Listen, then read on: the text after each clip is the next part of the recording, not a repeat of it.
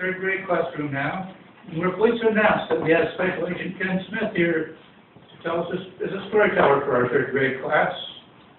Ken will be telling us a Bolivian folktale about an armadillo who wanted nothing more in the world than to sing. Please sit still, children. Settle down while Ken tells us the story of the Armadillo Song. The Armadillo Song, Ken Smith. Thank you. We'll try that again.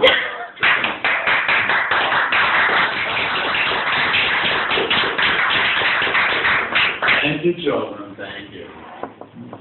You're learning well. I get to tell you today the story about an armadillo named Armand who wanted more than anything in his life to be able to sing. He loved music. He would go down to the pond every day where the frogs were singing and jumping around back and forth, back and forth. It was a beautiful ballet of motion and a cacophony of music. He loved listening to it. And he wanted more than anything at all in his heart to be able to sing as well as the frogs. Now, he didn't speak Ribbit. And so he didn't understand when they were going, ribbit, ribbit, ribbit, ribbit, ribbit, ribbit, ribbit, ribbit, that they were laughing at him. They were saying, silly armadillo. Armadillos can't sing. What a silly armadillo. So he kept coming back and listening to them and enjoying the music. Until one day, when some crickets moved into the house next door. And he heard them chirping. And he loved the sound of their chirping. That was music to his ears as well. And they would chirp, chirp, chirp, chirp, chirp, chirp, chirp. And he didn't understand that when they were going chirp, chirp, chirp, chirp, chirp, chirp, chirp, chirp, they too were laughing. In cricket, in chirp, they were saying, what a silly armadillo. Armadillos can't sing. So he just enjoyed listening to them, not being able to speak their language. So he loved the sound. And he'd go next door and listen to them every day until one day when a man walked by carrying a cage of parakeets in it. And he heard them doing their little warbling. And he thought that was such beautiful music. And he wanted to be able to sing as well as the parakeets or the crickets or the frogs. But our buddy Armand could not sing. He learned one day that there was a program that could teach him languages. It was called Rosetta Stone. And they had come out with ribbit, chirp, and warble. And so he bought those three, and he would listen to them.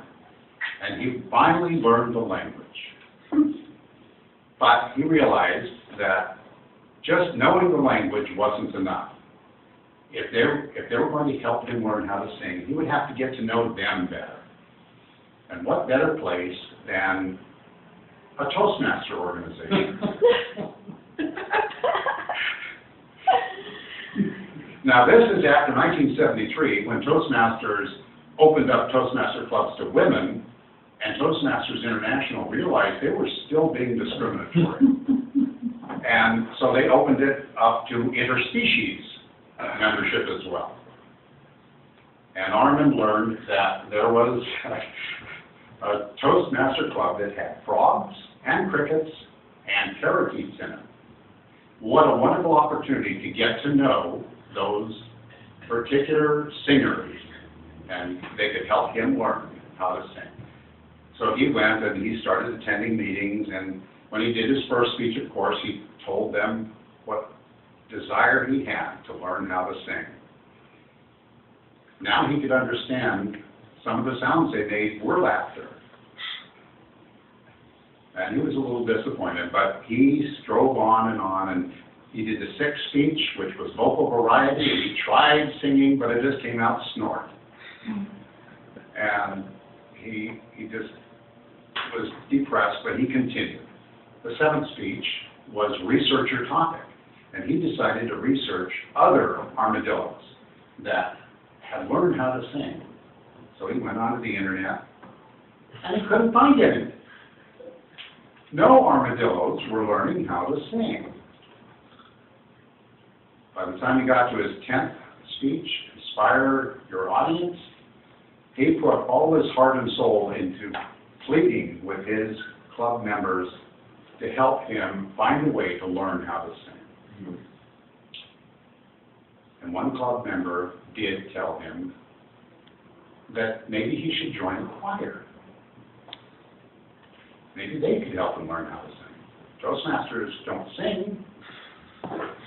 So he found a choir, one that actually had frogs and crickets and parakeets in it.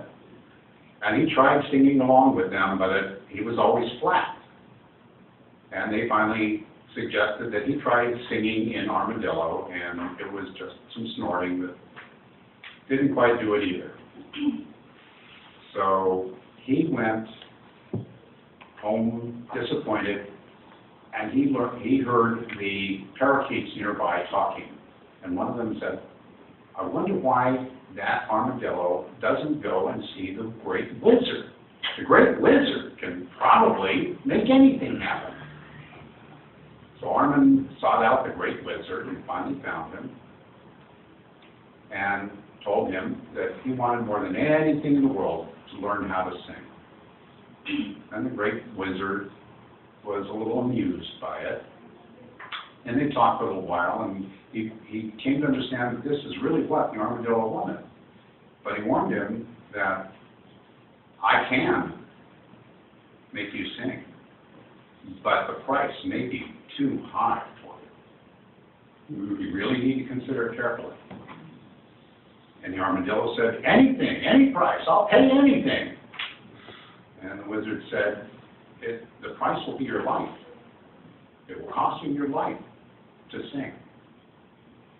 And the armadillo didn't hesitate. I want to sing so badly, I will die if that will allow me to sing. So the wizard did his best to talk him out of it. They spoke for hours, and he could not talk him out of it. Eventually, he gave in and killed the armadillo and turned his shell into a musical instrument and gave it to the finest musician in town, who played it beautifully. And one day the musician was going by the pond and playing this musical instrument. And the frog said, the armadillo can sing! Hooray! And another day he went by the house that had the crickets in it. And the cricket said, the armadillo can sing, beautifully sing. We didn't believe it could happen. And finally, the musician went by the parakeet's house, and the parakeets heard him play the finest music they'd ever heard, and said, the armadillo can sing. What a beautiful, beautiful song. So you see, the armadillo was not the first musician to give up his life for his art.